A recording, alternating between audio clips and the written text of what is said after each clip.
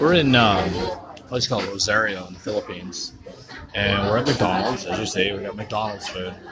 And I'm making this recording to show. Look at how nice everything is set up. Nothing's a mess. Everything's nice and clean. It's not like in the U.S. where it looks like somebody stepped or spit in your food. So I'm just going to open this up, because one of the things I really appreciate about the Philippines is, first of all, the orders are right every time. But I want you to look at how the hamburger looks.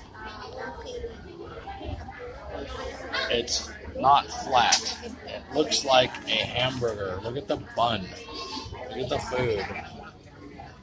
It looks like the picture. We also got chicken nuggets. These are pies.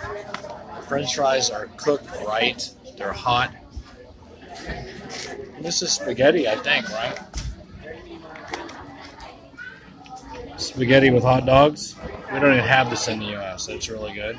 It's got Parmesan cheese on it. Look how nice and orderly it looks. Everything is clean. Even the cheeseburger is going to look perfect. These are chicken nuggets. See, look. They look nice. Look at, here's a sundae. You got silverware. Look, everything comes nice and orderly. They don't just throw it on your plate. You get silverware, not plastic garbage. Cokes. Very nice place. This is McDonald's. We're here in the Philippines, in a city called Rosario. It's about 4.5, 5 hours from Manila, and about an hour and a half from Baguio City.